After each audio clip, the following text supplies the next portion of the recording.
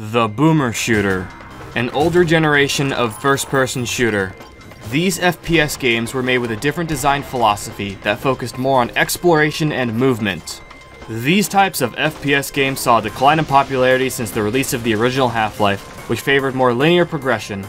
However, recently this genre has been seeing a resurgence in popularity since the release of Doom 2016. The increased popularity of boomer shooters has led to the creation of new games in the genre. Among this new wave of boomer shooters are 3 games that kicked off this revival, those games being Dusk, Amid Evil, and Ion Fury. You're terrible. All 3 of these games are fantastic in their own right, and really stand apart as their own experiences. However, some of the games in the genre have gone under the radar for one reason or another. So I think it's time to shed some light on these underlooked titles. There's this one called Hedon that I've heard of, but I don't know a ton about it. I wonder how it is.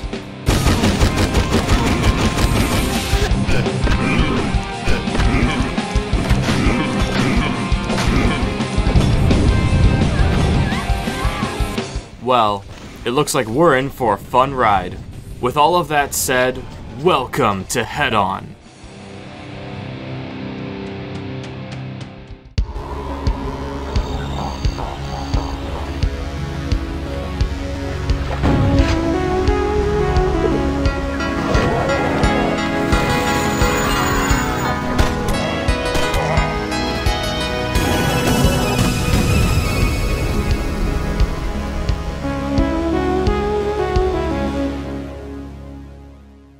Hedon, yes it's pronounced head-on, is a game that was released in May of 2019. It started its life as a total conversion for Doom 2, but later became a standalone game due to the developer, Zan, wanting to expand on the game.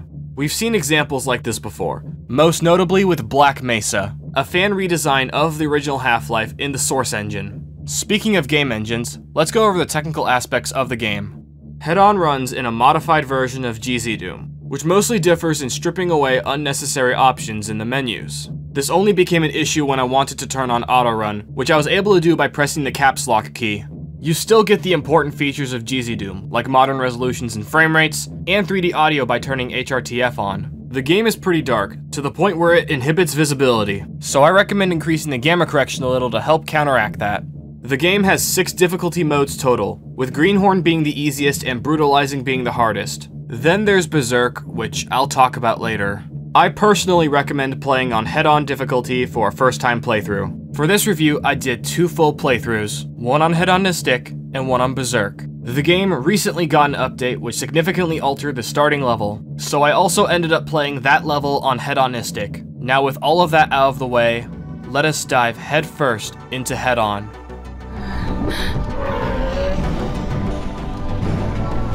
The game starts with the main character being ambushed by a demon. After slaying the beast, you then exit into a hellish landscape.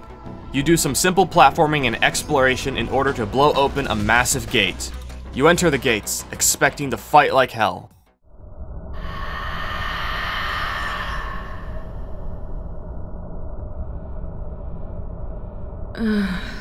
But it was just a flashback, as you suddenly wake up in a cave. Armed with nothing but your fists, you're then left to explore the area around you.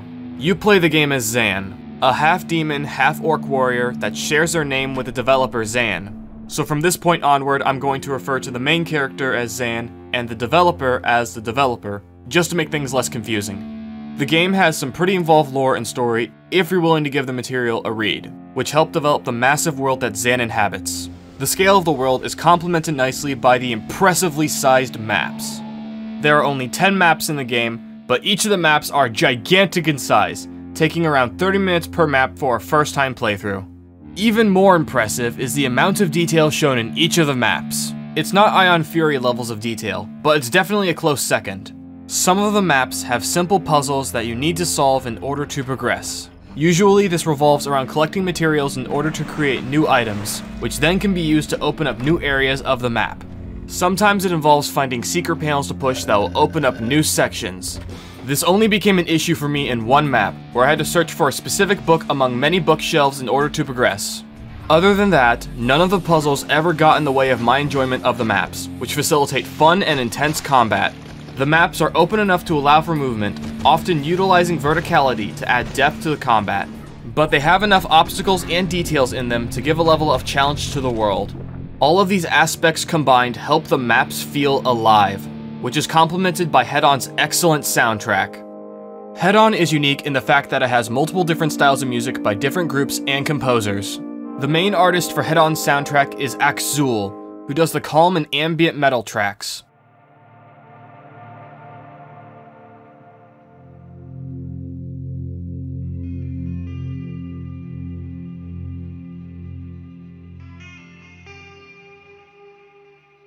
Then you have Breathe Last, who is responsible for the more energetic metal tracks.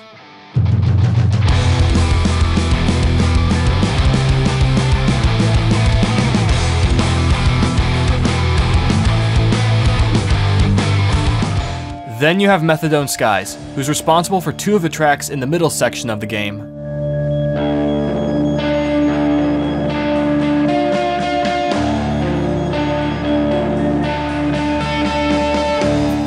Then you get music from one of my favorite musicians of all time, Alexander Brandon. His tracks in Hedon are similar to his work in Unreal and Deus Ex, and they are all amazing.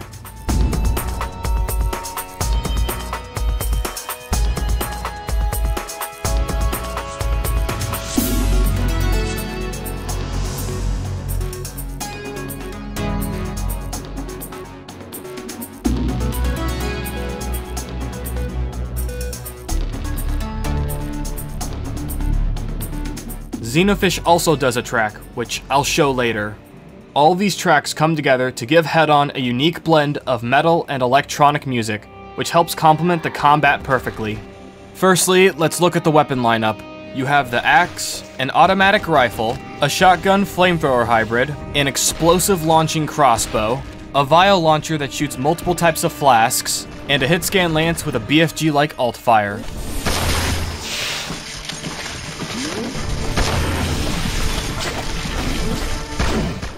There's also a claw that shoots out plasma balls, but it's only in the first level at the moment, so there's not a lot to say about it.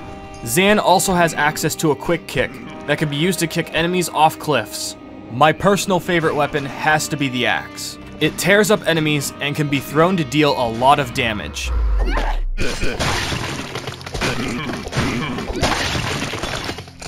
All of the weapons serve their purpose well and make combat with the enemies enjoyable. Speaking of which, let's talk about the enemies. I'm going to split the enemies up into a couple of categories. First, you have the basic enemies, which mostly exist as cannon fodder. All of them have a basic attack that doesn't deal too much damage and are pretty easy to dodge. Then you have the advanced enemies, which serve as a threat whenever they appear. They stand apart from the basic enemies for having higher health pools and special abilities that they use against you. Then you have the 2 bosses, which provide a fun challenge when they appear. Out of all of these enemies, there are only 3 that I dislike. Firstly are the Iron Urchins, little fiery spike balls that will quickly rush towards you before blowing up in your face. Then you have Forge Elementals, big fiery balls that will shoot explosive projectiles at you. They also spawn Iron Urchins, which makes them the single worst enemies to deal with in the game. Lastly, you have the Golems. Remember the Black Ops enemies from Half-Life? Well, imagine having to deal with those while using projectile weapons. Even with the hitscan lance, they're still a pain to deal with, as they jump around throwing shards at you. These 3 enemies are not fun to fight against, and are easily the worst part about Hedon. There's also this one other enemy, but they currently only appear at the beginning of the game, so there isn't a lot to say about them. Overall, the enemies help make the combat feel engaging and fun, despite the few bad apples in the mix. The last thing to note about the combat are the items. In Hedon, you have an inventory system where you can select and use power-ups. These range from health regeneration, damage reduction, increasing the rate of fire, and so on. There are 2 notable power-ups in the game. One of them is the Time Shard, which stops the flow of time for a short while. This allows you to deal a lot of damage safely, and watch groups of enemies explode in spectacular fashion. The other is the Sentry Gun, which deploys a portable sentry unit that fires at enemies. It can be picked up and repositioned, and is great at assisting you in combat. The items help augment the combat through the entire game, and fill out Zan's arsenal perfectly. The last thing to note mechanically is that there are friendly NPCs in the game. They function identically to the Brutal Doom friendly Marines, as they both use a friendly Brutal AI. You encounter them at the end of the game, where Zan and her allies storm the enemy forces as all hell breaks loose.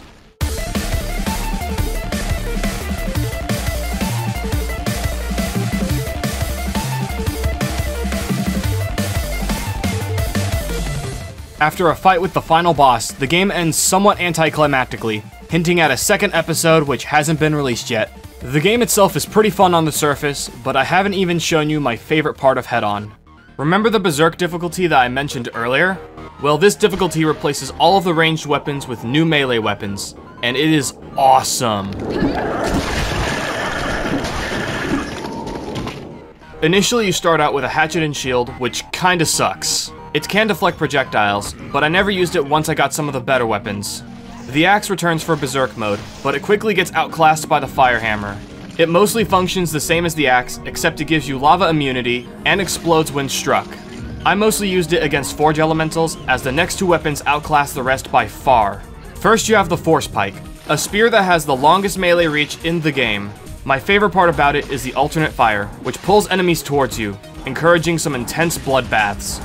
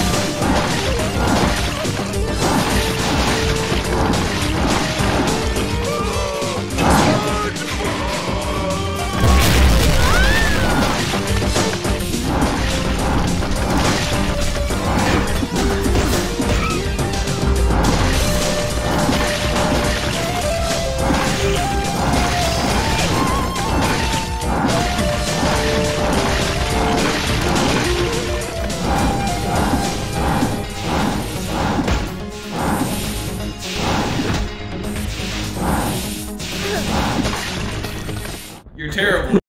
It's also amazing at dealing with iron urchins, as the pull will cause them to explode on contact with a surface. But the best weapon in the game, by far, is the Great Axe. A massive axe with the widest swing radius in the game. This pales when compared to the Alt Fire, which launches you forward before swinging the axe 360 degrees around you, decimating everything it hits. The Alt Fire can also be used to shred the health of bosses, trivializing them. These weapons all come together to make Berserk amazing to play. In fact, I think I might like it better than the base game. The difficulty even changes some of the enemy behaviors, like Forge Elementals don't spawn iron urchins anymore, and enemies dropping health instead of ammo. These changes encourage a much more aggressive, and ultimately more fun playstyle than what the base game has to offer. Berserk mode alone is worth Hedon's asking price of $10. This feels like a love letter to the FPS games of old, and chatting a bit with the developer confirms this to me.